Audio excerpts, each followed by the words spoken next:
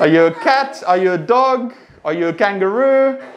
Another creative idea is to tell them to think of an animal, but not to tell their friends. I want you to think of an animal, secret animal. Don't tell your friend. They have to act like the animal.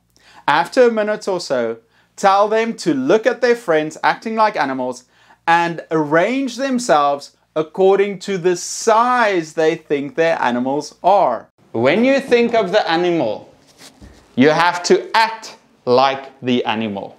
So, if I'm like this, I'm a mouse, I am the smallest.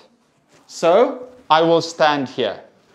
If I walk like this, I'm an elephant. Maybe I'm the biggest. So, I have to stand here. So, think of an animal, act like the animal, any secret animal, and then I want you to stand smallest animal to biggest animal, but you can't talk. Are you a cat? Are you a dog? Are you a kangaroo?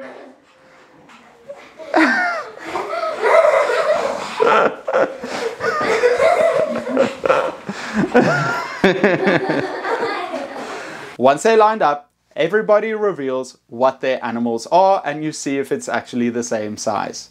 Okay, let's find out. What's your animal?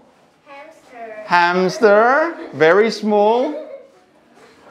Puppy. Puppy, also small. Cat. Cat. I think you have to change.